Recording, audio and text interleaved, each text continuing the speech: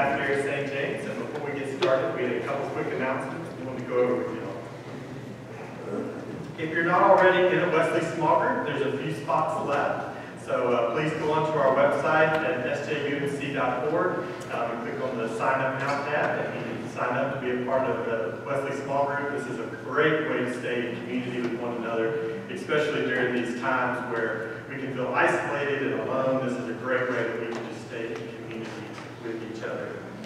We wanted to remind all of our trustees that there's a meeting going on this Tuesday, the 13th, at 6:30. So if you're a part of our trustees, please plan on attending that. And then we also wanted to remind everybody about the Fall Service Day that's coming up this Saturday from 8 to noon. We'll be doing a lot of planting, so make sure that you bring shovels, picks, wheelbarrows, gloves, everything, so that we can spruce up our grounds. And we also wanted to remind everybody about our Wednesday night Bible study that's going on. We're continuing that through the book of Acts. So if you can't come out and join us in the fellowship hall, there is, we are having a link to watch that via Zoom. So please come out and join us. At this time,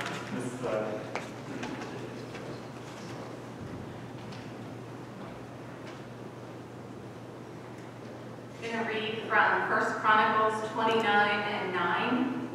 Then the people rejoiced because they had given willingly, for with a whole heart they had offered freely to the Lord. I encourage you to give willingly and to offer freely your prayers, presents, gifts, and service.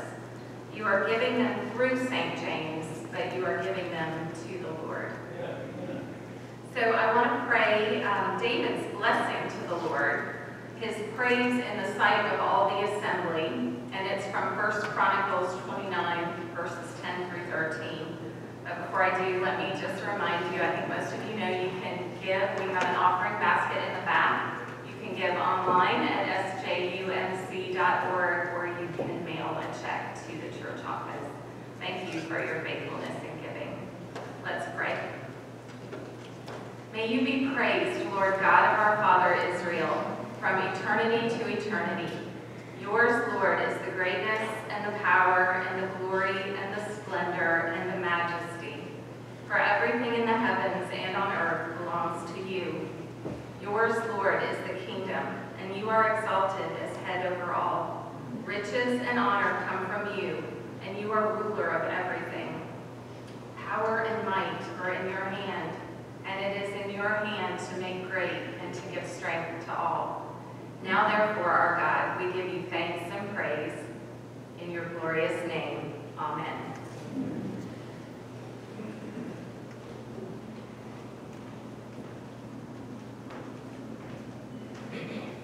Good morning. If we haven't met yet, my name is Emily, and I'm one of the youth interns here at St. James.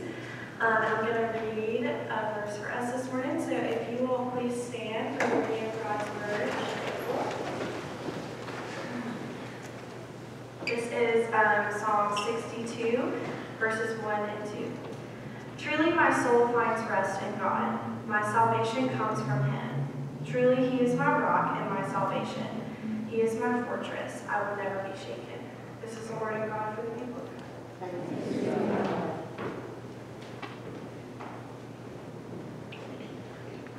you may be seated. Let us pray. Father God, you are so good. You are the great I am, the Alpha and the Omega. And this morning we thank you, Lord, for this opportunity to come and worship. Lord, this morning we ask that you would speak to us. In this time of isolation, we need our Lord and Savior. We need the warmth of your embrace, Father God. At this crazy time in our country, as we face the upcoming election, a pandemic, hurricanes, raging wildfires, Lord, if there ever was a time we need you to come now, Lord. Come and rest with us, Lord. Help us to soak in your words that Pastor Bill is going to bring to us today. Help us to come directly from you, straight to our hearts. Help us to wait eagerly for the day that you will return, with the trumpet sounding on that glorious day, Lord. Until then, help us to live a life in obedience to you and your word.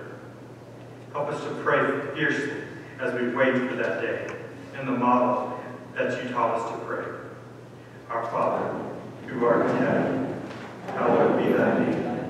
Thy kingdom come, thy will be done, on earth as it is in heaven.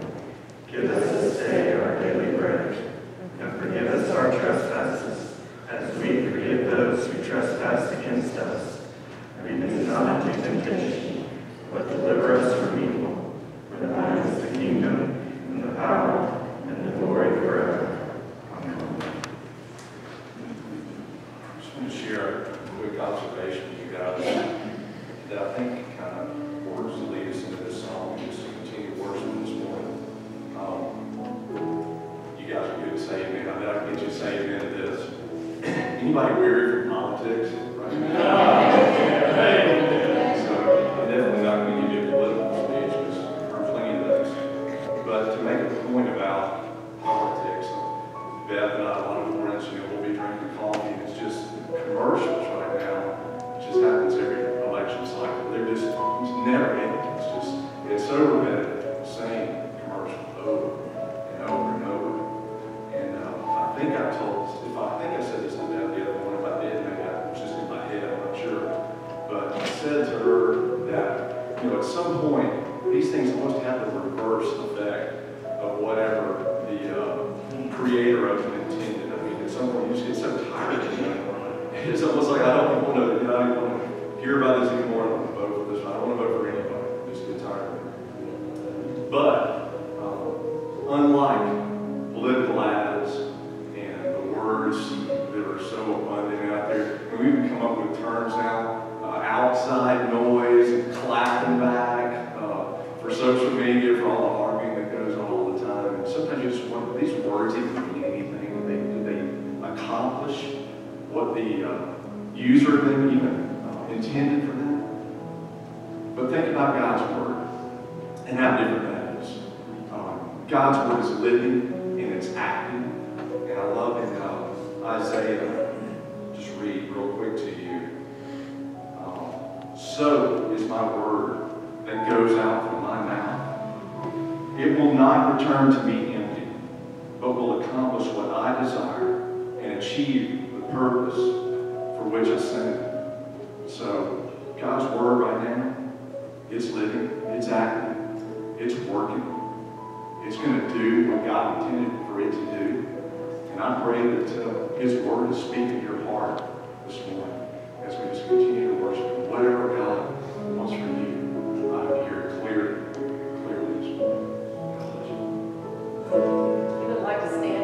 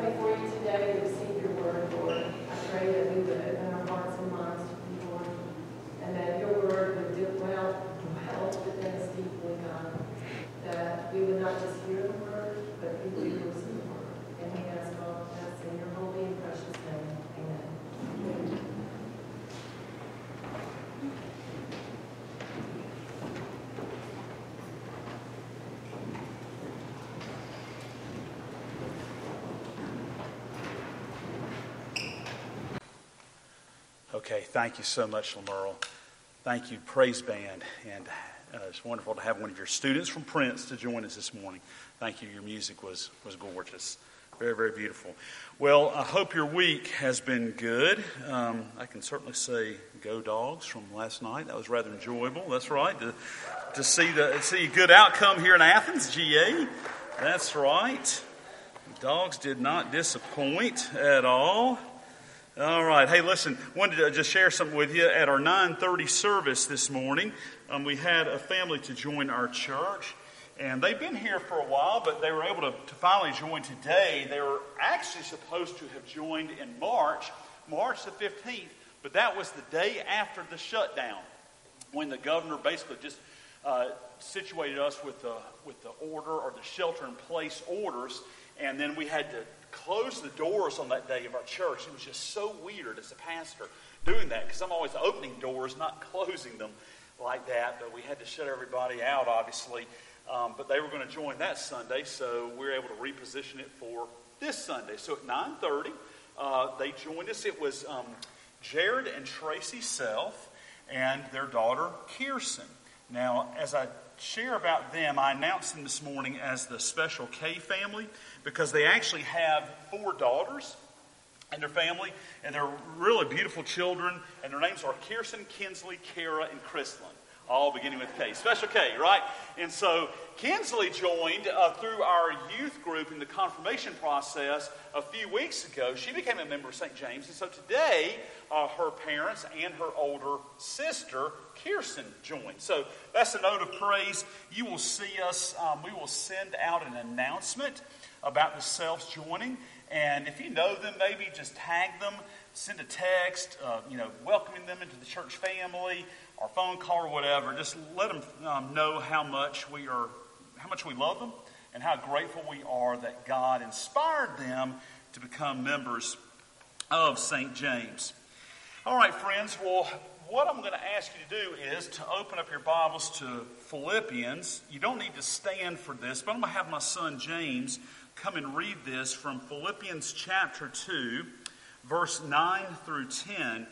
If you were with us about 3 weeks ago, I began a sermon series on anxiety busters. And what I covered in that topic was the idea about what is Jesus doing when you and I are weighed down by all kinds of stressors and all kinds of problems that induce anxiety in our lives. What is he doing? Well, the scripture says from Psalm 24, and that's what I shared on that day, that God would have us, as we live in his presence, he would have us do so with clean hands, pure heart.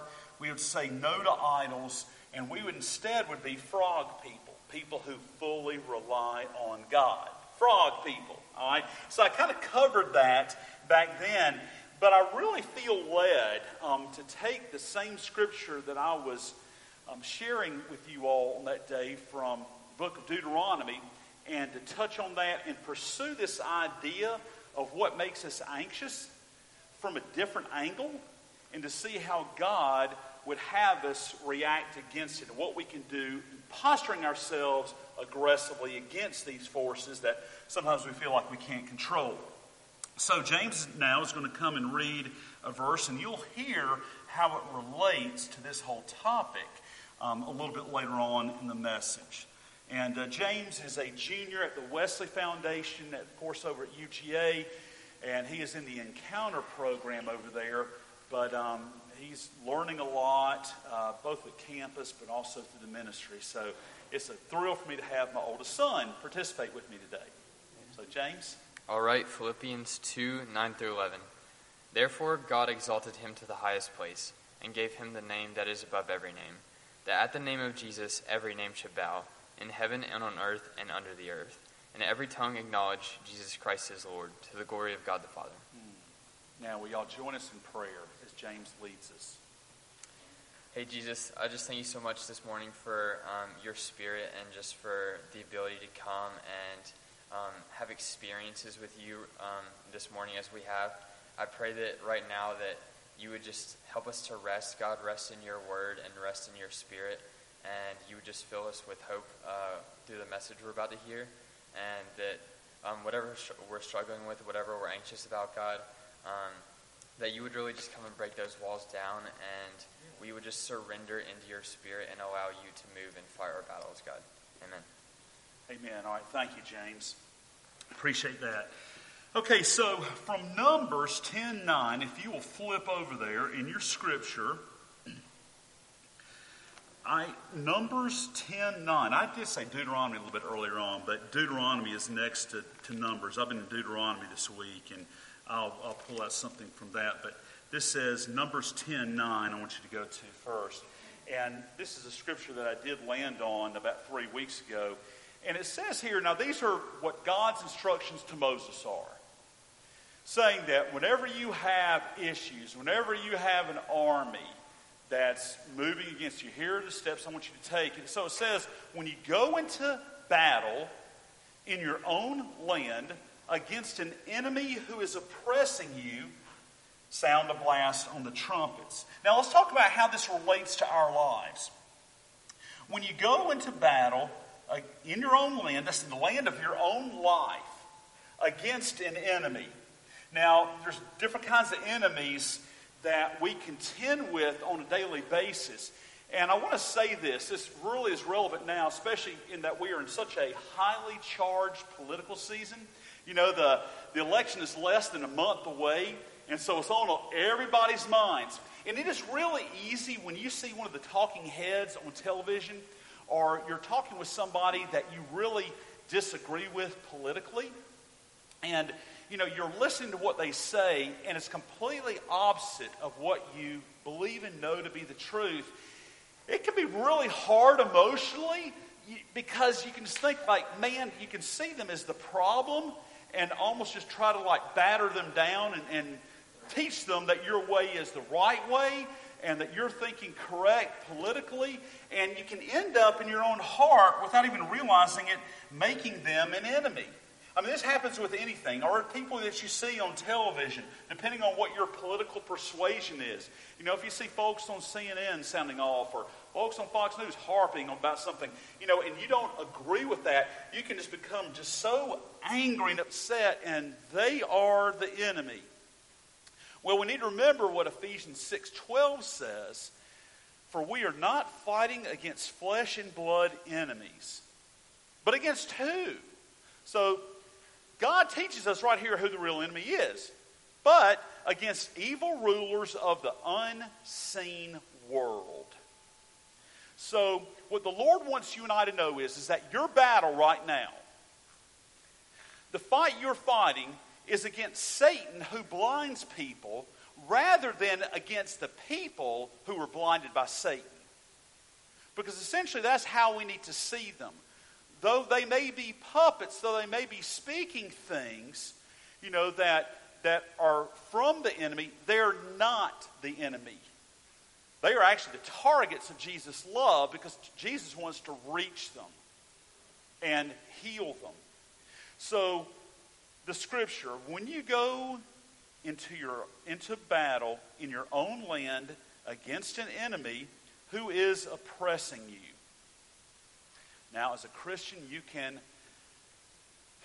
exhale on this one.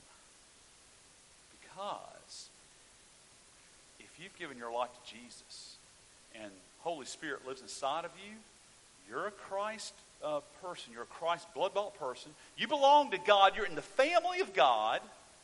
And you're owned by Jesus. You're not owned by the devil. So you cannot be possessed by Satan.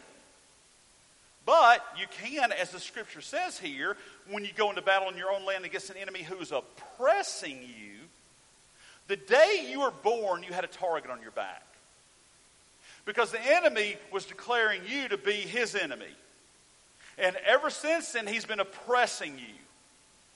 He has in the past and he will in the future. So this is far more relevant than what you and I even realize. So yes, we are going to be oppressed by dark angels and other kinds of forces, like anxiety, like discouragement, like whatever it may be. Now, I like how the Lord begins in Numbers 10:9. He says, when you go into battle, when. See, God doesn't say if. He's talking about when you do it. Now, here's what I think is the reality, is that a lot of times we let the enemy make us into a punching bag. And we live on defense. Whereas if you're feeling overly anxious about something, and then you finally get through it, guess what happens? There'll be another kind of situation that you can't figure out, that you can't solve, that you can't control, and you'll become anxious about that. Usually that's what we get most anxious about, is things that we can't control.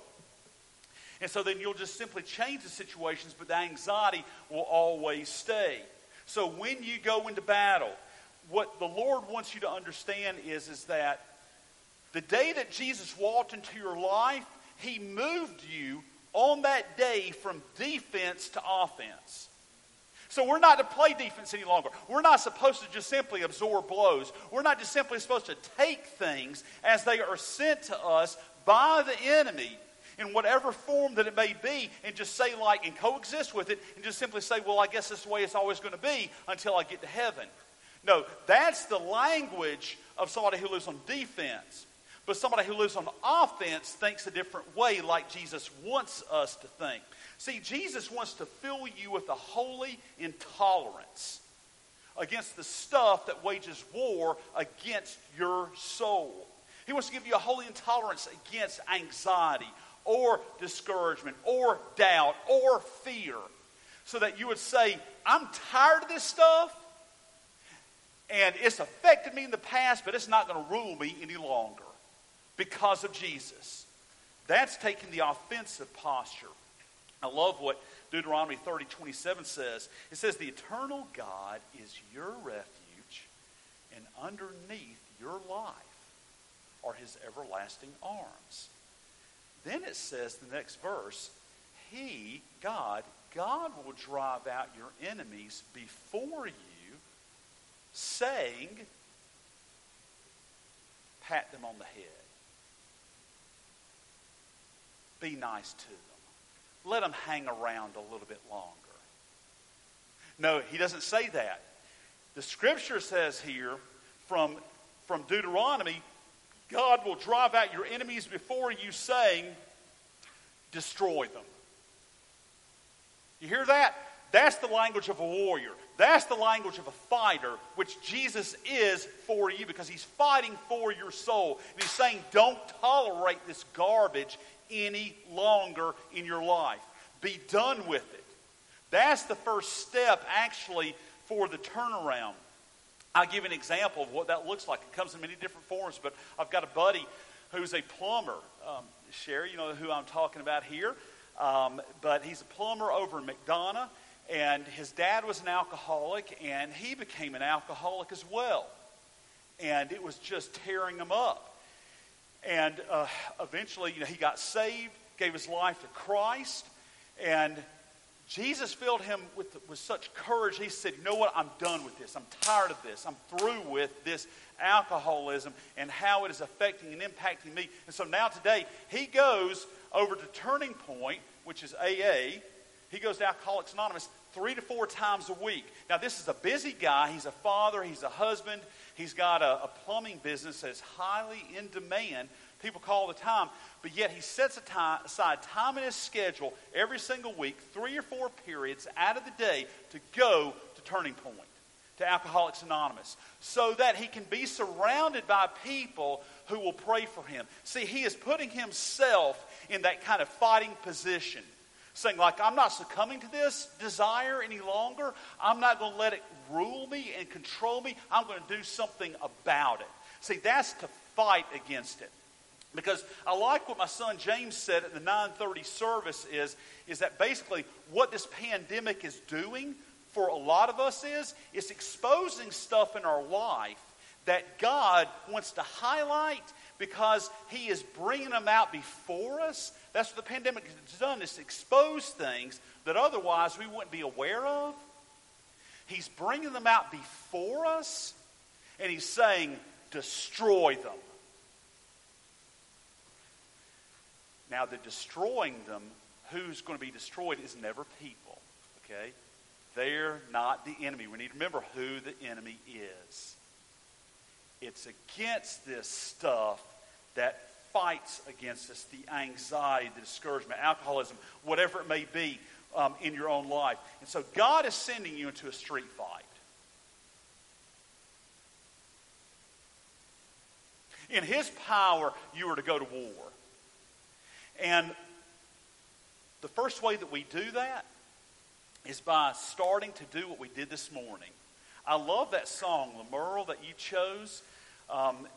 Actually, both songs have been very, very powerful. I love Waymaker. But I like the first song that we led with, Great Are You, Lord, because in it, it said, it's your breath. You remember, in our lungs. Forgive me for how I sing, but anyway. So we pour out our praise. We pour out our praise to you only, God. You know, pouring out your praise. And so what you and I need to do is declare each day that we get up, each day that we're alive, start declaring God's glory. Start declaring His majesty. Speak it out. God, you're great. God, you're awesome. Great are you, Lord. It's your breath in my lungs. See, that's the language of praise. And that's what you were doing when you were just singing a few minutes ago. And that is what the Lord wants us, how He wants us to live. Because when our praises go up, His power comes down. And it starts changing things. You see that very clearly from the Old Testament. From 2 Chronicles. Love the story about Jehoshaphat. Because he was going to battle against this massive army that you couldn't even count how many people were in. It was so big. And on paper, he was dead. Mathematically, he had no chance whatsoever. And I love his military strategy that he put in play to defeat the enemy as it was coming against him. And he went out into battle. He was doing what the Scripture says. When you go into battle in your own land against an enemy who's oppressing you, when you go to battle, not if but when. So he started going against them. And his brilliant strategy was the tip of the spear that was going to inflict the greatest damage on the enemy army were the singers that he put at the front of the line. Because they just went to battle starting worshiping and praising God. Now, who does that militarily? Okay, I've never heard. I don't think Norman Schwarzkopf came up with that idea when he was, overseeing the American troops in the Gulf War. Not sure that any other has, but the Lord led him to do this. And so he just started praising God. The cool thing is that as the singers were just declaring how great God was, and the enemy was licking their chops, then all of a sudden God started, when the praises came, God moved. And God set ambushes against the forces that were coming against His people, just like He does in your life. He set ambushes, and all of a sudden, they started teeing off on one another. They started destroying one another.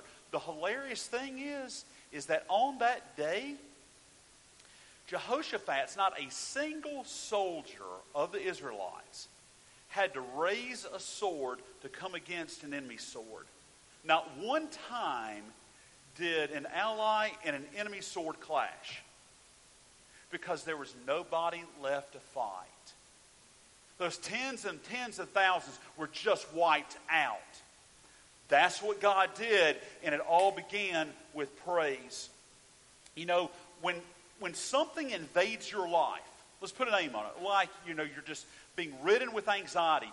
I've been speaking with people in our church who, because of the pandemic, has thrown us all off of our game, and they've been very, very anxious, and they can't control it. And so what God would have us do is notice the problem, but don't be absorbed by the problem. See, Jesus understands that if we hyper-focus upon something that we can't control, it'll control us. And that's why He said, seek first. He said, don't spend your time worrying. Seek first His kingdom and His righteousness, and all the things that you need will be given to you. So the way that God has it is that we should spend all of our time praising and none of our time worrying. But we usually do the opposite.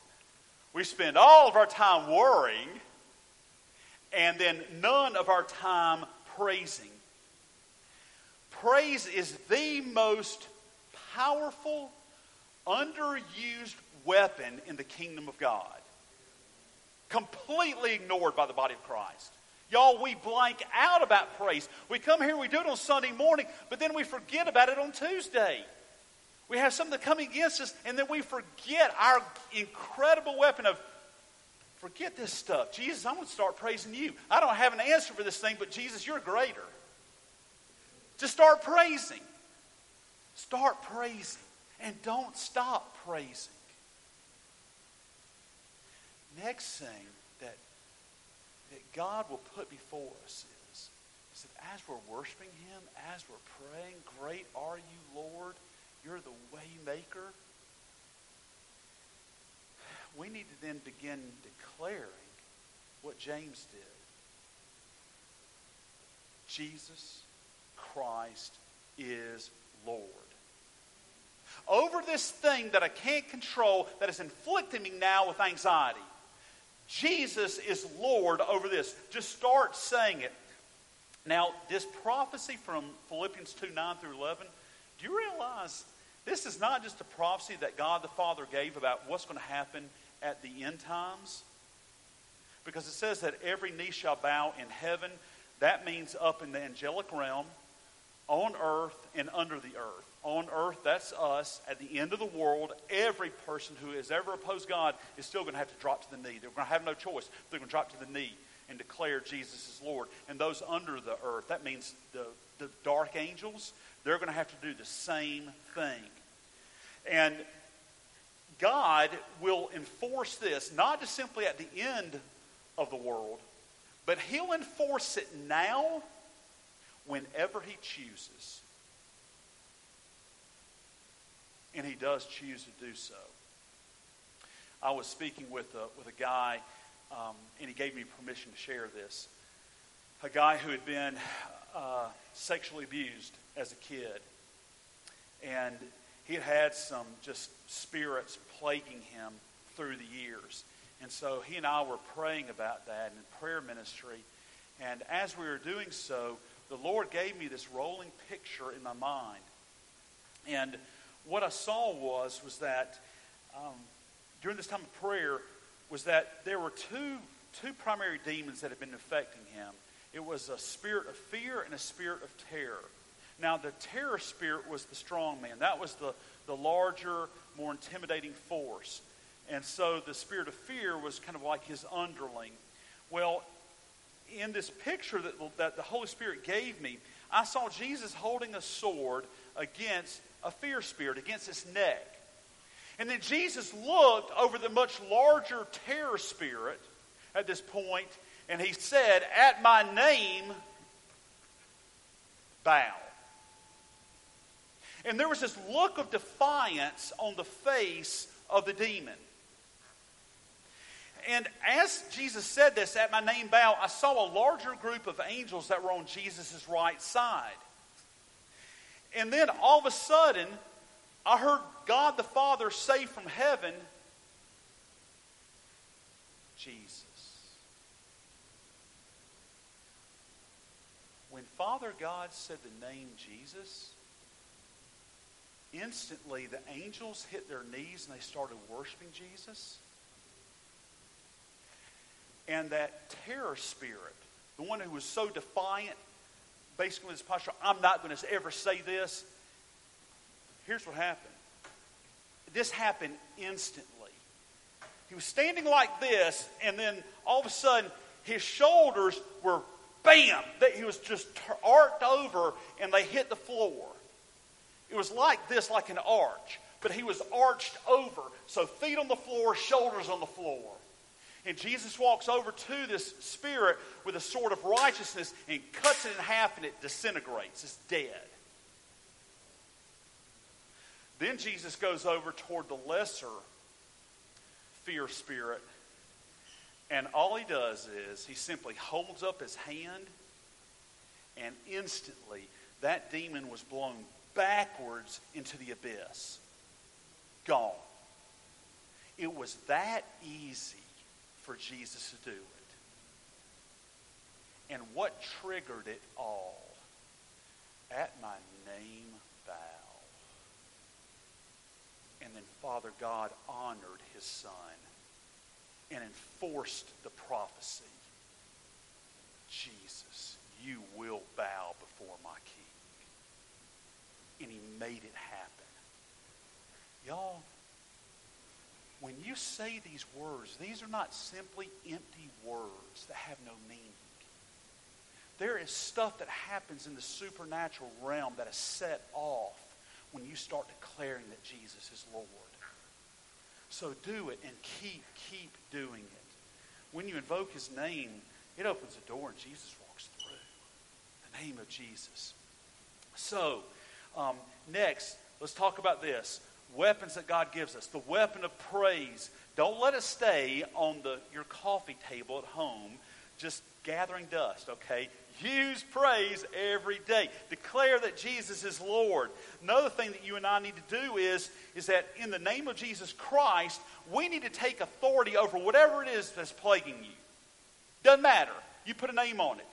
If it's a disease, if it's an illness, whatever it may be. Now, I get it. I understand, medically speaking, some illnesses and diseases just simply are in our body and we're more susceptible to them. Okay? That's just the way that it goes. But I will also say that dark angels can also cause some of our problems. So, whatever the thing may be, though, we are to actually identify it by name and say, in the name of Jesus Christ, I take authority over this, like anxiety, and you will not control me any longer. I forbid you from having influence over my life or over the lives of my family. So that's taking authority over it. And with all these steps that I'm outlining today, make sure that you say them out, speak them out verbally. Even if you're the only one in the room, say it verbally. The reason is because of Proverbs 18:21. Because the scripture says, your tongue, not just Nathan's or James's or Stephanie's, your tongue has the power of life or death. See, now that you're living on offense, you can actually speak death against whatever it is that plagues you, as long as it's not a person. Because remember, they're not the enemy. Okay? We're to bless those who hate us. We're to bless them, not curse them. You remember what Jesus did when Jesus was looking for a symbol that would represent the nation of Israel, when they had basically been living in apostasy, and Jesus wanted to teach them that, hey, judgment's going to come. You know, if you guys don't really start loving me in spirit and in truth, and loving the Father who sent me. So Jesus went up and he said, okay, he saw a fig tree one day. He's like, all right, I got it. I got the object. So he goes up to a fig tree. His boys are watching him. And basically Jesus puts a curse on it. May you bear fruit no more. The next day they walked by that fig tree. It was dead. In your tongue contains the power of life and death. So life or anxiety, literally I would say in the name of Jesus Christ, I take authority over you, and anxiety, I speak death against you. And then in the opposite way, you start speaking life over yourself.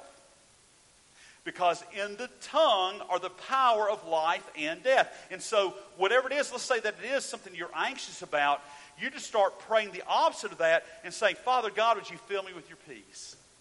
This anxiety is robbing me of my peace. It's making me very, very nervous. Would you give me peace? Would you give me hope? Would you give me joy? See, that's speaking life. I receive your life. I receive your peace, Father. That's speaking life into your life. And when you do that, things happen. So let me give you an example of speaking life. Because in your tongue carry the power of life and death. James, would you come forward? As I said, James does ministry over at the Wesley Foundation.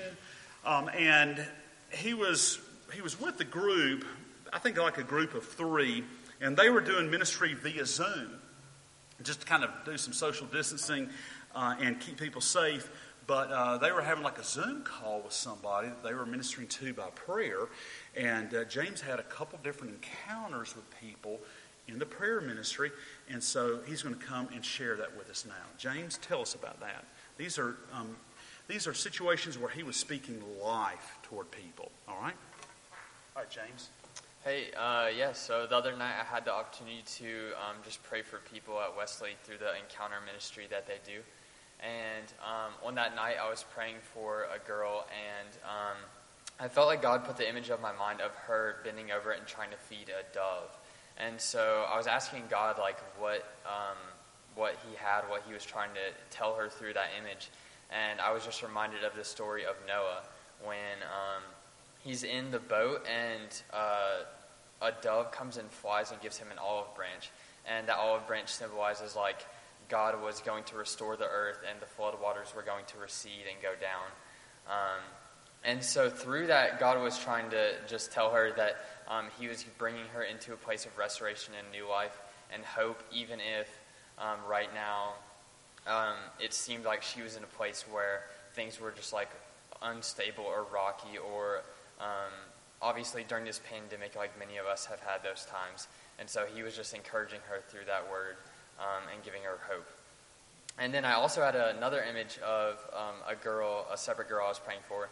And I got the image of her blowing like a shofar, like Mr. Jimmy has done here before.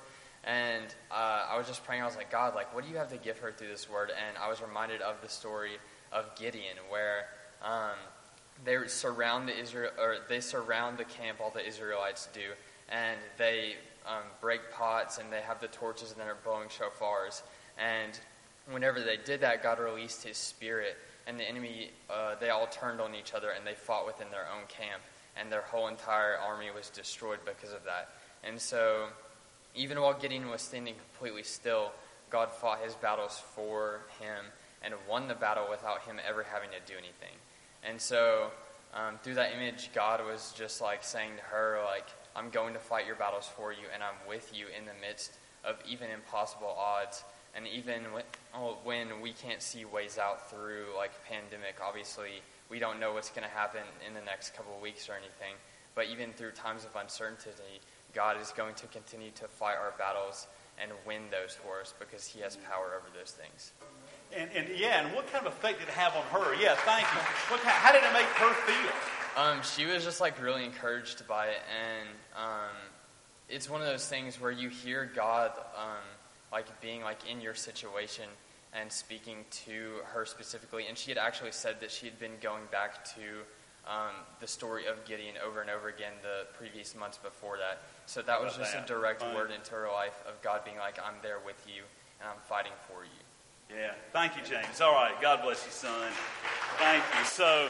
So you know, y'all, it's fun doing this stuff, living this kind of way with God, because He'll teach you, and He really does make it simple. Just like for James, He just gave him a couple pictures in his mind, and he just simply started telling them what he was seeing, what God was giving him, and then all of a sudden, like a clear answer came, and he shared it with them, and they felt encouraged. They felt hope. Both of those girls did, and see, they were hearing words of life. And that's what God speaks to you in the midst of your predicament right now. Or for people around you who are suffering in any way. God is speaking life into these impossibilities. That's what your God does, Christ Jesus. And so, friends, Jesus said, as I wrap this up, Jesus said that the gates of hell will not win and beat His church. You are the church. And thinking about gates, the idea is that gates are defensive. Gates hold things that they are trapping. And so God's saying, I'm on offense. I put you on offense, and I am sending you into battle. I'm sending you into a street fight against these things that have been teeing off on you for the longest time. And you are in my power not to tolerate them any longer. Because I'm going to win this thing. I am fighting for you. And I don't lose. In the name of God the Father, God the Son, and God the Holy Spirit, and God's awesome kids said, amen. All right, okay. All right, friends. Let's pray. So, Almighty God, you are good, you are wonderful, and I thank you, Lord. I pray for a surge as you are giving it right now for faith to fall in each person. For faith, God, just to move through them now, Lord.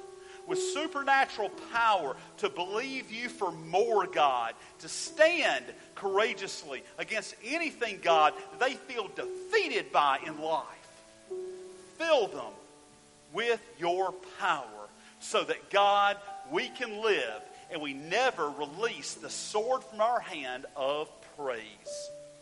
And it is in Christ that we pray these things. Amen. So James was talking at the 9:30 service about things that the pandemic has exposed. What has it exposed in your life? What are insecurities? What are these problems? God is saying surrender them. Don't hold on to them. Surrender them to Him. So we're going to sing that now. Let's stand and worship Jesus. I'd like to introduce St. James family. This is one of my students, Emma Allen. She's a senior this year. And she was part of the Estonia team in 2018. So if you ever wonder if sort of short-term mission trips make a difference in someone's life, Emma is an example of that. She's very bold in her worship and her love for the Lord. So join us as we sing, I Surrender All. All to Jesus.